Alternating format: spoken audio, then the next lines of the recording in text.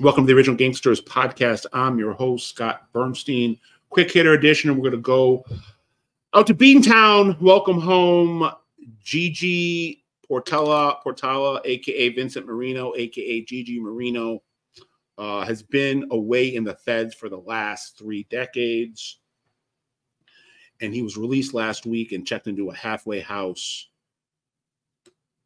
This is a guy that was really well liked by the East Boston OGs of that very tumultuous period in the Patriarca crime family, when the Cadillac Frank Providence faction was at war with the North End and East Boston. Gigi was, for lack of a better term, he was, captain of a hit squad. He wasn't a capo or a skipper, but he was, on the boots on the ground, leading the infantry in kind of the 2 stages of that war, both the summer of '89 stuff, where Gigi and his guys almost killed Cadillac Frank in front of that pancake house in Saugus. And then again, in the mid-'90s when that stuff flared back up again. It's been locked up since was locked up from April of '97 until August of '24, has always maintained his innocence despite being convicted of racketeering, 3 gangland homicides, and 7 attempted murders, all tied to that unrest in the Patriarchas.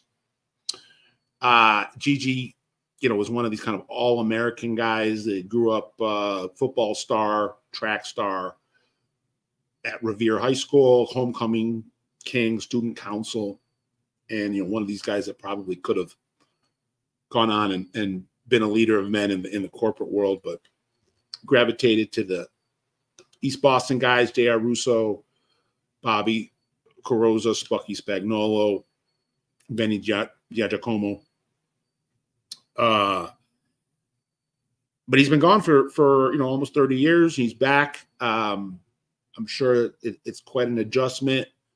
Not going to make any predictions about what will or will not happen. Right now, we're not hearing anything, here at OG Pod about him jumping back in or anything like that. I think he wants to just kind of enjoy his freedom. And, he's a guy that's been really vocal in his, being adamant that he had nothing to do with what he was convicted of and pointing the fingers at the very, very well-established corruption within the Boston FBI office, and saying that that was all going on when they were making those cases against him. And I'm not saying he didn't do what he was convicted of, because I sense he at least did part of it. But I also don't disagree with the notion that it might not have, that bust, that conviction might not have been on the up and up, because there was just so much dirty activity on the government side at that point. So most of the guys that he was at war with are gone. I know the D'Annunzios were at one point on the other side of it, but I'm told there really isn't any lingering animosities between the D'Annunzios and Gigi. That he is has a lot of friends in that East Boston group and will be fine despite trying to kill a lot of guys back in the day, allegedly. But it's interesting. I guess I wasn't really paying attention to his out date. I thought he had, a significant batch of time to still do. So I was kind of caught off guard when I saw that he got out. Shout out to Boston YouTuber Jason Trimmins, I believe, who broke this news originally. Gigi is a kind of a folk hero in Boston, kind of the way that Johnny Bart, when we talked about him last year, getting out of prison after the same amount of time, Hell's Angel Johnny Bart.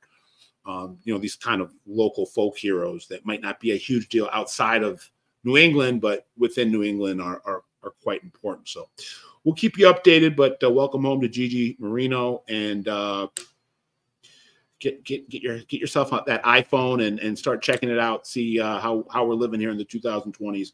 But Boston, New England, Providence, we love reporting on it, and there'll be a lot more news to report.